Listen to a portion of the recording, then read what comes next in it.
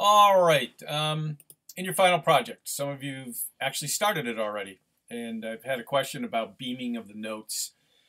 If you'll notice in the final project, we're in 2-4 time signature. Notes are beamed in groups of fours. So when you enter in 2-4 and finale, by the way, I'm in finale, not finale print music. I'm in the full version. The default for 2-4 and finale is to group the eighth notes into groups of two.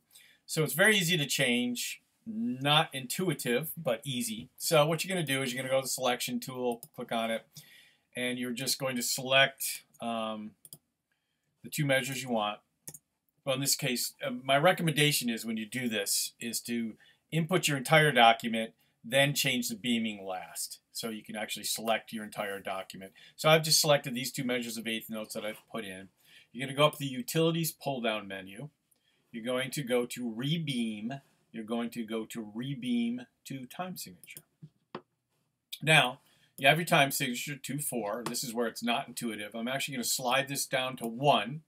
And then I'm going to slide the number of beats to the left to 1, beat duration. I'm going to slide up to the half note. And so now I have 1, now I have 1, 2. Okay? And notice that it does not change your time signature up here.